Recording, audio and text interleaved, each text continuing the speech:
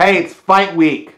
Deontay Wilder and Tyson Fury, both undefeated, both a claim to at least part of the heavyweight championship of the world. Wilder is the WBC champ.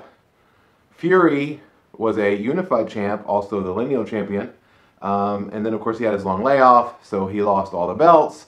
But some historians still consider Tyson Fury to be the lineal heavyweight champion. It's a big fight. It's a huge fight. Let me ask you a question. Why isn't it bigger over here, and particularly in the U.S.?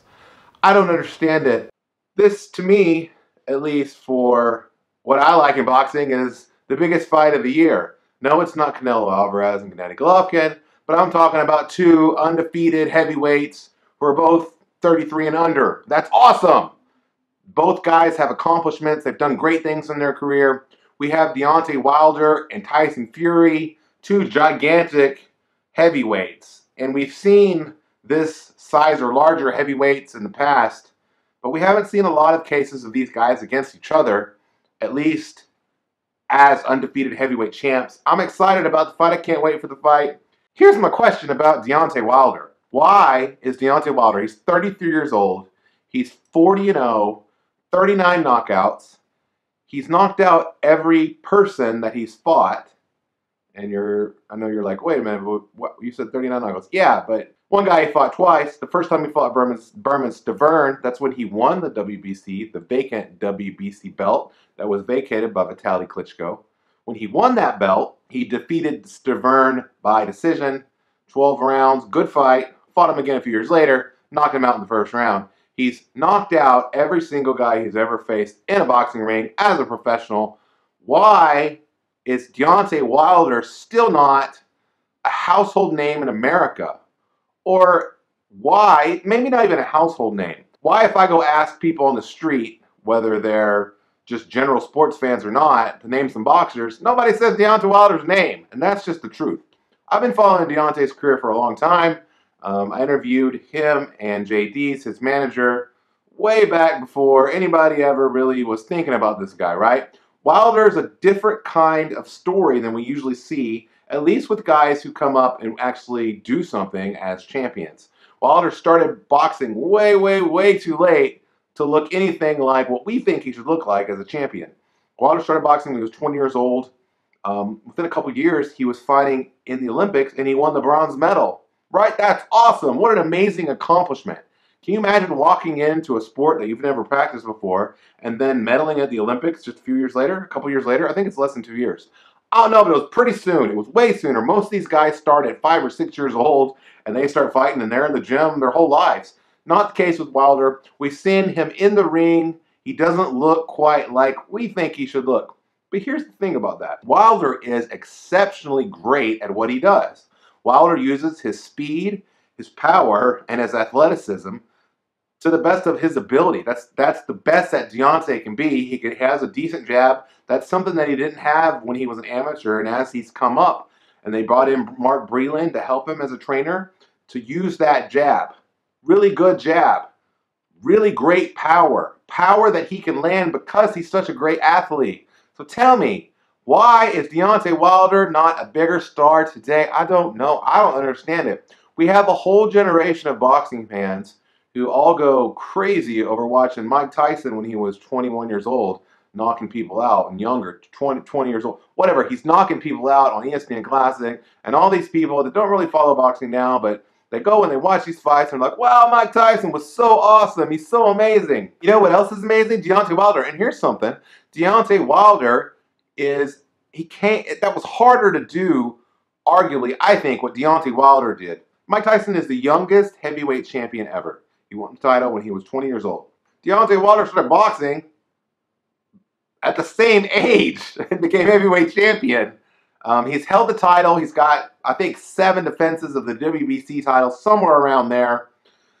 He's fought good fighters. Now, they took their time with this guy. They took their time because they knew they had to. He needed rounds. That's what they told me way a long time ago. This guy needs rounds. We're going to give him rounds. We're going to just find guys that'll fight him and put him in the ring so he can get those rounds. Because, he doesn't have all that amateur experience. Why isn't Deontay Wilder a bigger star? Tyson Fury is a bigger star, I think, here in the States than Deontay Wilder is in his home country. I don't mean any disrespect by that. I think it's outrageous, kind of, in that where the hell are all the fans? When Deontay Wilder and Tyson Fury had their New York Press conference, why were so many people there singing Tyson Fury's "There's Only One Tyson Fury"? Why so many people singing that? We should get more bomb squads out there. I don't understand it. So here's what I'm hoping. I'm hoping that Deontay Wilder doesn't have to lose a fight to get the respect that he deserves right now. He should be a bigger star. He should be already somebody that people know out there. This pay-per-view fight that's coming up, and we're all excited about it, because if you're watching the show, you're a boxing fan, so I know you're excited about it. But listen, most people out in the world aren't excited about it. This fight isn't going to sell even close to 1 million pay-per-view buys. It's not going to come close to doing what we think good pay-per-view should do, and it's because nobody out there really knows, except us, the boxing fans, who Deontay Wilder is. Why is that? Is it our fault? Is it Deontay Wilder's fault? Is it just the way things are? I don't know. I don't have an answer for you. I think partially it has to do with when Deontay came along and how he came along, right? If this was the 1990s, if he had fought on the 1984 or 1988 Olympic team, I think he would naturally, because mainstream media seemed to be behind boxing more back then, he would naturally have more exposure. But he came along later, right? He fought in the 2008 Beijing Olympics. So he came along later. I also think it has something to do with him being from Alabama. And yeah, people say, well, Evander Holyfield was from Georgia, or Joe Louis was from... Joe Louis was born in Alabama. Joe Louis was from Detroit, okay? Wilder was born and lives in Alabama. And I don't know, maybe it's just where he's from. I have a feeling that if Deontay Wilder was from Philadelphia or from New York or somewhere that had more media there, that he would naturally be part of that news cycle. I don't know. I think it's stupid, but I'm just telling you what I think. I don't know. I don't understand it. And here he is in the biggest fight of his life on Showtime pay-per-view against Tyson Fury, an excellent, excellent heavyweight that's undefeated as well, who's younger than him. Does he have to win this fight to get the accolades that I think he already deserves? Maybe he does. That's fine. Everything has been the hard way for Deontay Wilder and his team. You talk to any of those guys and they'll tell you it's just been harder for Deontay Wilder. Look at all the accolades and all the hoopla and all the praise that we lavish on worldwide, and especially in the UK, on Anthony Joshua. Joshua deserves that. He's a really good heavyweight champion. He looks great. That fight against Klitschko was awesome.